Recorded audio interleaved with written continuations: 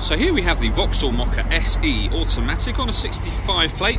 I'm going to start off by showing you around the outside of the car, and then we'll hop in and run through some controls on the inside. But from the outside you can see it's a 5-door car with alloy wheels and tinted windows. Let's start off inside the boot and then work our way around the rest of the car from there.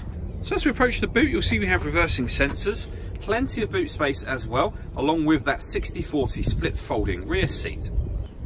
Okay, so we're just going to work our way back round to the front of the car, and then we'll hop in and run through some controls on the inside. But now that we've done a full circle it, you can see that it's in fantastic condition the whole way round.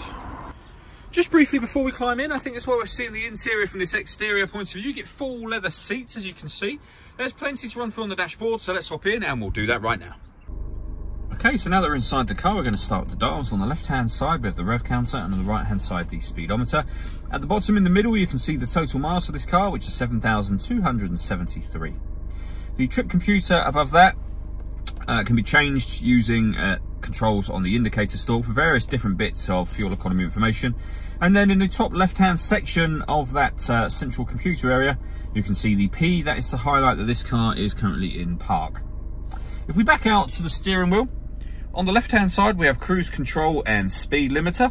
And on the right-hand side, we have stereo controls and phone controls as well. Of course, the phone controls can only be used as and when you pair up your phone. And that is done using the stereo over in the center here and the screen above it. Before we come back to the phone, you can see this car's got FM radio. It's also got DAB and AM as well, and then back round to the beginning again. If you want to listen to your own music, you can do that via the CD player. You can plug in auxiliary and USB devices as well. And as I said up there, you can also pair your phone.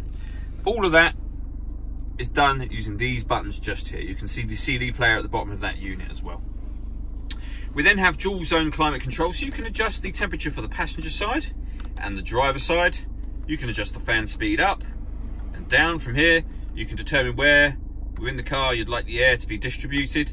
All of those settings and all those adjustments that I'm making all show up on the main screen there, as well as down here, of course. When you're happy with those settings, that button puts the air conditioning on, or you can hit auto, and the car will now maintain the temperatures you've asked for by taking full control of the fan speed, which you can hear it doing in the background.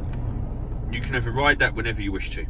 For those extra cold winter days, much like today, we got heated driver and passenger seats, both with 3 different heat settings, and we have a heated steering wheel as well. Just push that button so it's off or back on again. This button turns off the parking sensors. Underneath there, we've got a 12-volt charging socket underneath this cap, and then underneath this one, the auxiliary and USB inputs that I mentioned previously. Finally, we have the automatic gearbox.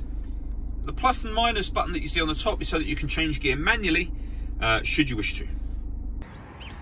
All that leaves me to say is thank you for taking the time to watch this video. If you'd like to come and see the car in person and have a test drive, please feel free to call any of our MJA sites. We'd love to hear from you soon.